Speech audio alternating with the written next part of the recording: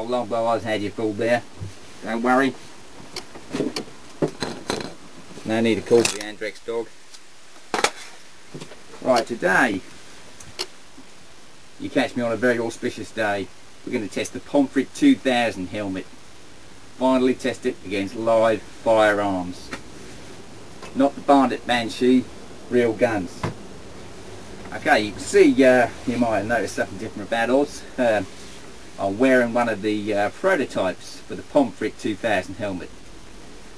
Although this is a wonderful helmet, this one didn't fulfill the criteria, the strict criteria that we need for a helmet for our modern day troops. Okay, so this beautiful thing had to go by the wayside. Right, today we're testing the POMFRIT 2000 out in the secret testing area, and we'll be testing it against live ammunition. Right, we're going to be using the Ruger 1022, which is a 2.2 rimfire, and we're going to be using a 357 carbine. So let's go and see how she performs. It's going to be good. I'm not bloody lying.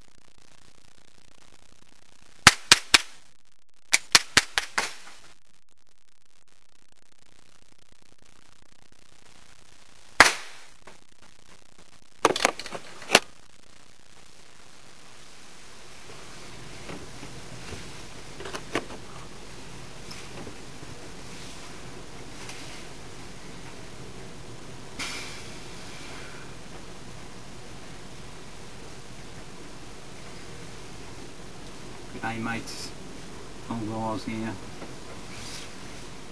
Now, I'm the first to admit, and I think you'll agree, the last test wasn't 100% successful. But,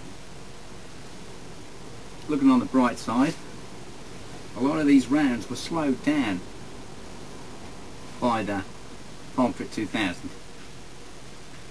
And if this guy was the only one in the armoured car wearing this, and he may have been the only one to survive. Also, when you think about dust storms, the incidences of skin cancer in Iraq, they're rising all the time. This helmet has an SPF of about 500. So what more could you want? Also, yeah, head temperature 22 degrees. Perfect for the fighting Australian. Another of the benefits, this poor bugger in here might have died. What all his mates have got to do is come along, choose a hole, stick a fag in and say, aha, sniper's over there boys, let's go and get him. Alright? How many of our boys in the tropics have been brought down and laid low by a blow to the crust by a giant golf ball sized hailstone? So there it is. Perhaps not the best defence against your firearm, but it's an ongoing thing. I'm going to be making improvements. But for now, we'll say goodbye to the POMFRIT 2000 and I won't be raffling this one, I'll be giving this one away. Do whatever you want in it. It's a good planter. Just, you can't do your chips in it anymore, obviously, so do as you choose. Okay, so it's bye from me.